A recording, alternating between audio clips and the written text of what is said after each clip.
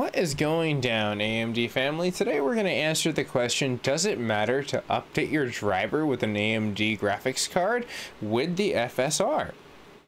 Quite frankly, it seems like they've just released it out into the wild and it's completely up to the game developers in order to influence this and update this in order to make it profilely fit within the AMD software and the software that's been given to us by the game developers. But is it favored with AMD graphics cards and updating into a brand new OS from the Adrenalin software? My name is Mac here at the MacGyver7 channel. For brand new people, hit that subscription button and accompany with the notification bell to get brand new updates, which hint hint for the community members that are returning, 20.6.2 patch notes and benchmarks are coming up very shortly after this. So get excited, slam a like, and let's go ahead and go into, does it matter to update with FSR? Now, I recorded this once and I just was not really happy with what was going down, and we're going to go ahead and start again. And we're going to go ahead and go with the off mode, and we're going to turn off VSync so that way it doesn't screw up with the test.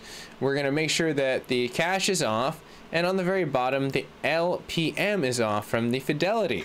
It says AMD by itself. HDR will be on, all that fun stuff, and we're going to be just going with native 4K and seeing what ends up happening. So let's go ahead and save, get to the benchmark, and see what happens. I'm very curious to see where the size is up straight out the gate. It is beating it a tiny bit.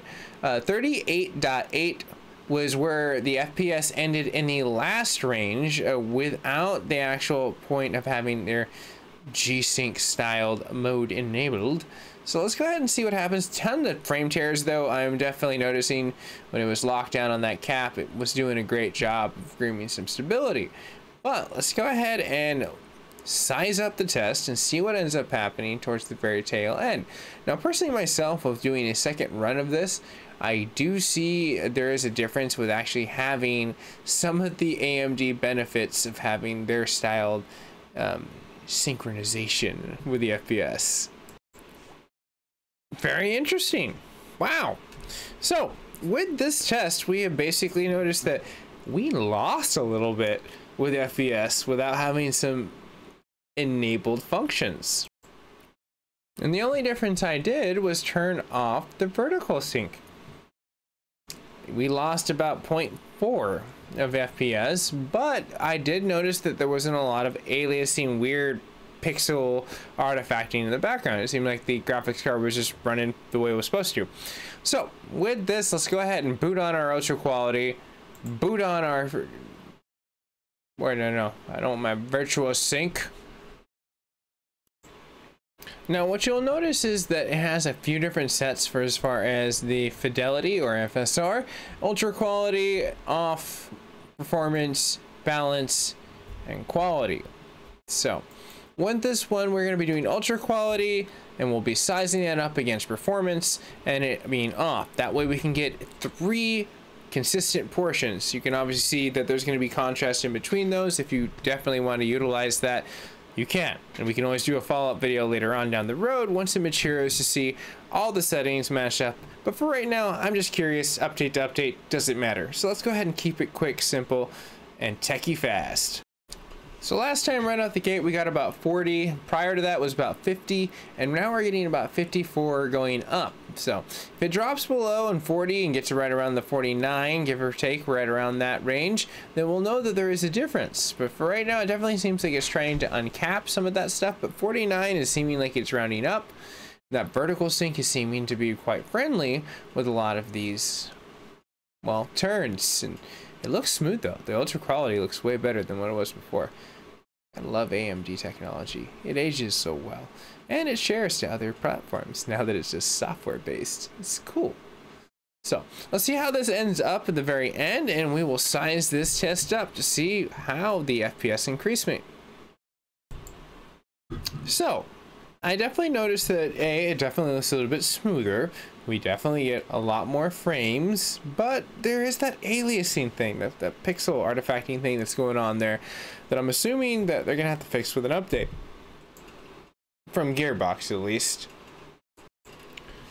Now that we have it inside of our lovely performance mode, we're going to go ahead and kick it into our bench mode, and we'll see what ends up happening. Now, interesting enough, I say gearbox in an update, but who knows? Maybe at the end of this test, we'll be like, holy crap, everything got cleaned up with a brand new update from AMD. It does pay off to have, oh, holy crap, that's 76 frames. Wow. Okay, so the vertical sync definitely holds back a lot when you go to the performance situation. Before, I was getting barely 60 frames, and it was trying to, like, wow, 4K, 70 frames. I mean, it looks okay. You can definitely see some tearing going on up there, that magical light of chest loot right there. So, but damn, just damn. Which means that probably roughly right around the portion of where you'd be pulling in for the balance, you'd probably be getting around 60 at a very nice, steady, consistent frame rate expansion. Because one thing I've noticed that it is trying to render in stuff less, versus where it's dumbing down to upscale, where you can see where it's like kind of expanding out there, the vase, you can see where it's coming across with some of the actual shadowing and the reflections. But let's go ahead and end this test and see what it FPS stats read as. I mean, that's pretty classy. It like literally doubled. That's pretty good. 81.1 versus the originals, which we know was roughly, you know, in the 30s, and now we got up to, like, you know, a nice little upper 50s, and just an interesting situation. How cool. So now the fun begins. We're gonna go ahead and install our brand new software, and I've already did half the patchwork and benchmarks that we have to look forward to in the brand new 20.6.2 update that will be coming shortly after this video. Also, I wanted to do a tailored portion of how to overclock. A lot of people were wondering what the difference is for as far as gaming, and if you are having to turn a coin or two with your GPU. And if you know what I mean by that, then you know you're sliding into the nice profitable point of the future. But let's go ahead and install and see where this ends up. One thing I wanted to point out, and eventually I will be doing a follow-up video of how to install AMD software very properly, but for most people that have gotten this far, this is one of the more portions that are a little bit more important. Make sure that if you are selecting, there are a difference between driver, minimal, and full. If you're trying to get the full experience with streaming and everything else, you want to install that. If not, you don't need the bloatware, you just go with the driver. And then there's the minimum, which is just, you know, kind of less UI crap and stuff like that. But what you want to do is sometimes factory reset, optional, all that fun stuff, and make sure at the very end that you're not allowing them to spam for data. And there's a setting that they have inside of there that they already turned on, that's basically this health thing that just continues to scan in the background. It's not a good look. I turn it off all the time. This is normal, by the way. This is just AMD installs. But let's go ahead and get to the actual benchmarks. Install was successful, and right now what we're going to be doing is running performance back to back so we can see if we can beat the 81.1. And yes, we'll be running through the other tests, but this is really going to be the bread and butter. We have everything lined up, apples to apples, everything on. Let's see how this pans out. I'm super excited to see exactly what we are going to end up with. Benchmark mode enabled. Let's go ahead and hit the confirm and see what our ending results are going to be in. So far, I think the Fidelity update is super amazing. For most people that have GPUs and they're waiting for the shortage to go down, this is the meal ticket for you to get some FPS. Now, personally myself, update to update, I'm not really noticing much except for maybe like a few frames less rather. But let's see where it ends up. You never know. The end result of this could be something pretty astounding.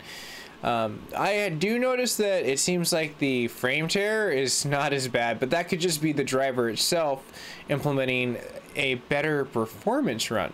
So this is a great apples to apples, like I mentioned before, to see what you're getting with the driver, but mainly also to see if we're getting like a huge update kind of like lurch, which I don't think is really going to happen. This seems to be all software development on the game developer side, and AMD just happened to give them a free source software. Yes, the driver may perform more optimal and give us more FPS that way, but that will also show conclusive inside of a benchmark when lining up an update from 20 20.6.1 to 20.6.2, which will be its own update after this. This one I just wanted to get the fidelity out of the way to see what it ends up sizing up with, but let's see how this ends up. Well, driver to driver, we actually saw a decreasement. So, like I mentioned in the very beginning, we still do have some artifacting going on. So far, I think they have some work ahead of them, along with the game developers, to iron this out, but it's looking pretty good. Let's go ahead and size up the other three just to see where they come in. They're probably going to fall a little bit shorter.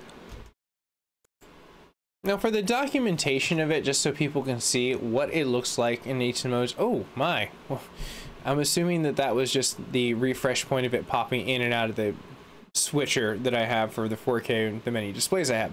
That was not AMD. That wasn't that. That does happen from time to time. So besides that, and that documentation of that, just the computer messing up with saying like signal over here, signal over there. Wait, where'd our signal go? Oh, it's right there. But yeah, I'm starting to notice that it definitely looks like the old driver was more favorable for the fidelity. So if you guys and gals are noticing a huge step back with an older card, you know, it might actually be in your benefit to install the older driver of 20.6.1, and it's mainly my hypothesis is by performance. And again, this will be conclusively proven as we do the synthetic benchmarks on 3D Mark later on to see what it does do in 4K in DirectX 11 and 4K in DirectX 12, because looking at this in 4K, we're probably going to see a reduction when looking at the tests, and maybe some increasements in 1080p. Just depends. There are some titled favored points, but let's go ahead and pull out of this and see where we end up. So I am seeing a little bit of the reductionable points, but let's go ahead and try it one more time without anything. Just it's bare bones, just FPS to FPS. All right, so we have it enabled, and we'll be getting the final analysis of does it matter. And this definitely does not seem like it's something groundbreaking that we are going to be coupled with, you know, if you need an AMD GPU. This basically proves that it's on the game development side, and that this happens to be a driver that is probably going to be performing a little less intensive on the 4K department, and probably aiming for some stability fixes with inside of there. So I'm very excited to do the patch notes and benchmarks to line up in the following segment. So let's go ahead and finish this. So far, I think we're going to finish conclusive to see that we've seen a reduction in just the driver and not the fidelity between the driver aiding that. Close, but no cigar. So, end of the day, everyone. I think what you should do is update your drivers accordingly, DDU them, and if you notice a reduction in performance, always go back to the previous driver that you had before. For as far as the coupling matter of does it matter, will you get huge increasements? And no. You can install a NVIDIA GPU without the AMD software and it works just as good. And that's basically what I'm going to do as a follow-up segment with my 2080 Ti after we do the benchmarks and the patch notes, and I size up an overclocking episode for most people that want to see exactly how to get a little bit more FPS out of their GPUs with AMD. So if you're new to the network, I would definitely recommend like, share, and subscribe. Hopefully this has cleared up a lot of the confusion that is centered around the fidelity update, and it doesn't matter if you have AMD software installed. No, it doesn't really. This is probably showing you that, well, it only matters if you're trying to get more performance, and then you're trying to size up driver to driver with a synthetic to see if there's actually increasements or decreasements, which I'm already calling it. I'm throwing my feather in the cap on this one. The next 20.6.2 ain't gonna be that pretty in 4K, but let's see.